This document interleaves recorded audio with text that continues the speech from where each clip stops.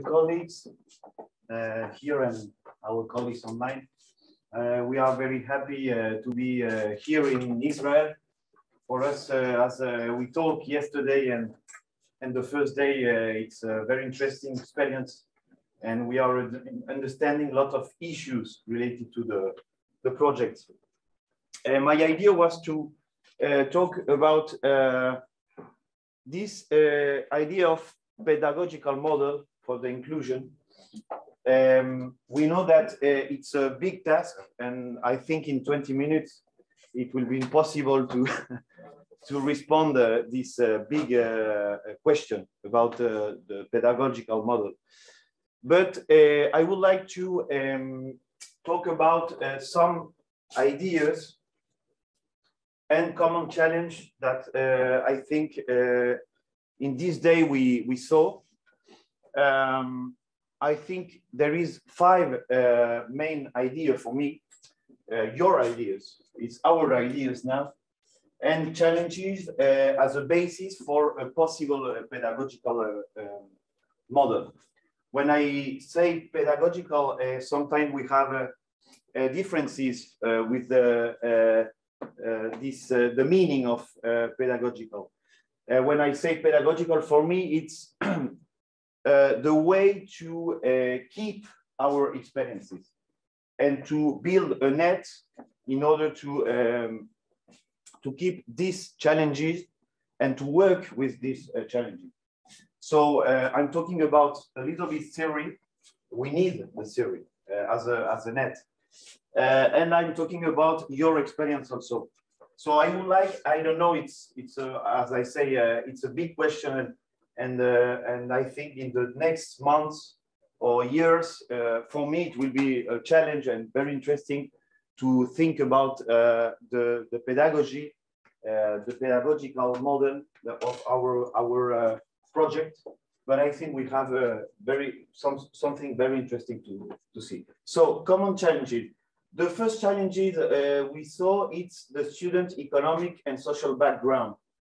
In that point, we talk about no ICT at home, but also emotional questions related to this second point also, student cultural background. Emotional, when, for example, we have a student who don't want to put the camera on, no, because it's a shame. So it's, I think, very related. I'm a French sociologist and anthropologist. So for me, there is a clear relation with the social class also. It's cultural, yes, but there is elements related to the social class and the poverty. We can say it. So there is an economical problem also. And this is a clear challenge in distance learning. In South America and in Spain, we see this problem, this economical and sociological and social problem, as a problem of access. The family don't have any ICT in their house, as I think you see here also. So this idea of I'm shy because I never spoke in front of people outside my family. This is also a cultural, but also for me, an economic and social background. We can start thinking about a theory if we take, for example, the action categories of Bourdieu. It's not the place to talk about Bourdieu because Bourdieu is very deep, but just some word. This idea of, and Nama, in your intervention, you talk about it a little bit.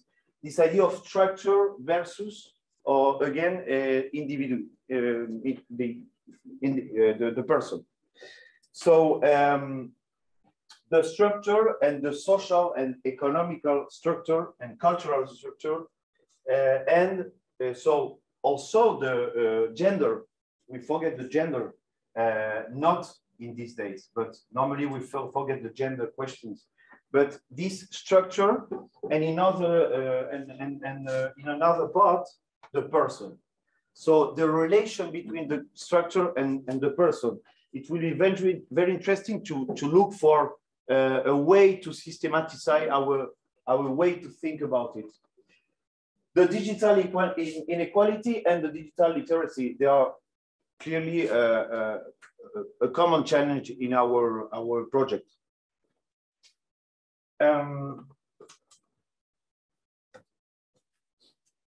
Three more challenges: the accessibility.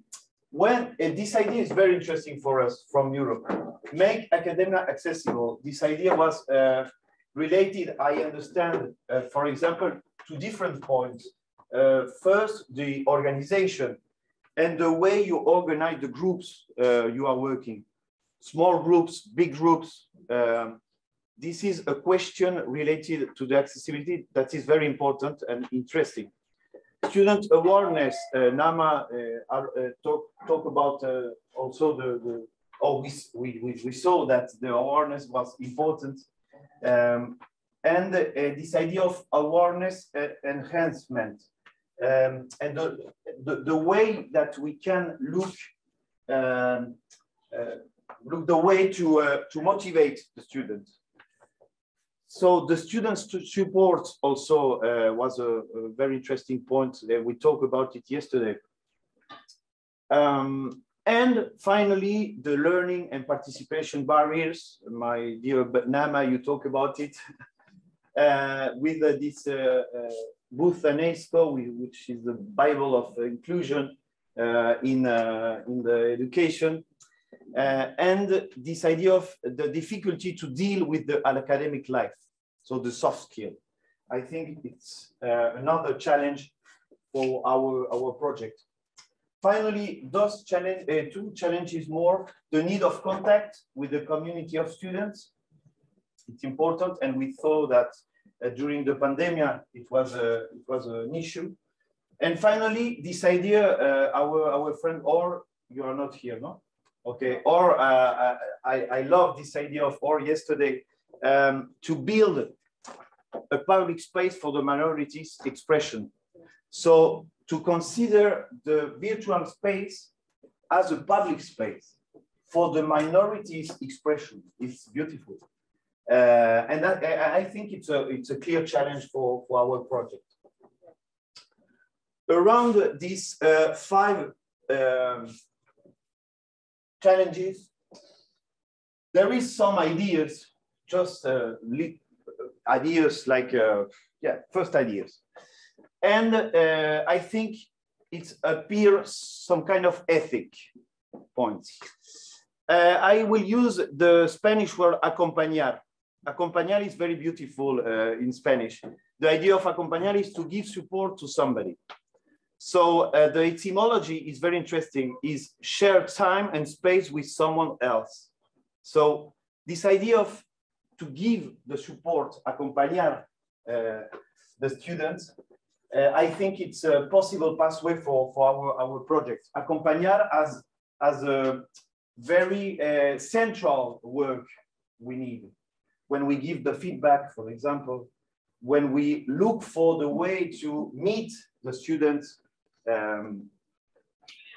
with this distance learning problem, the feedback during the course. So I think it will be interesting to take this point also. And finally, we had a common theoretical model. We just talk about the UDL, but the CEL, social emotional learning, is very interesting also. They are very close, and there is a lot of common elements. So we have some theoretical model in order to organize how we have to do it. And this is, I think, or it will be my stone today for the project. I think we have the possibility to look for this or to work around this net for our actions and our theoretical model of learning. And this is an ethic. So I propose an ethic approach for our project. Take care of somebody. We need a pedagogical design of education with technologies. First, that's it for me. So we need it. Okay, perfect. So we need an ethical foundation of our project, a clear ethical project. And I propose, or I share with you this idea of the educational process as a process of being together and meet you. This is the idea of proceso de encuentro, defended by Valverde Molina, which is a social educator in Spain. He works a lot with disabilities, but also he works with people with drugs problems, etc., etc. So being together and meet you as an ethical basis for our actions. Related to this point, the 3C, it's in Spanish, conocer, so know the person as a program. When I say know the person, I say look for his language in order to use his word for teaching him. Take the word of the person in order to teach after to this person. Respect his language, because his language is the key for teaching. Understand his emotion at the second point. The difference is natural. And the way to deal with it, with these differences, are not. So we need to look for an anthropological base in our relation. And this is your integrity, the integrity of the student, his face, your face, and your presence, the relation. And finally, share with your students. This idea of sharing my integrity with you. If I'm working with you, I need to share with you something more than a relation, professional relation. We are first, as say Valverde Molina, we need to give support for the individual autonomy of the students. We are first a bed, he said, is very interesting. Then a wheelchair, then a cane, then help to walk, and then disappear. It's our our work as an educator to disappear finally in order to build this autonomy. So this is like an idea of a base, ethical base, and finally we need to come back to Levinas' ethic of caring. Levinas, I think here in Israel is known. It's a Jewish philosopher. He's French, actually. He lives all the Second World War with all the terrible situation of the Jewish in Europe. And he developed this idea of ethic of caring. This idea of the caring, it's not just a construction, it's the first point. Your faith and our relation is the base of our morality. This is the idea, basically, the Levinas. But also John Toronto's caring, this idea more from the feminism, that, okay, we have a natural morality, the human being, because I can see you and we have a relation and I respect you and you respect me, but also it's a public sphere construction. So is related, the ethic, to the capacity we will have to build the public sphere. So this is another base. It's a little bit different related to the first way to think of Levinas, but it's another other idea related to the ethic basis. And finally, this is my father, Paulo Freire.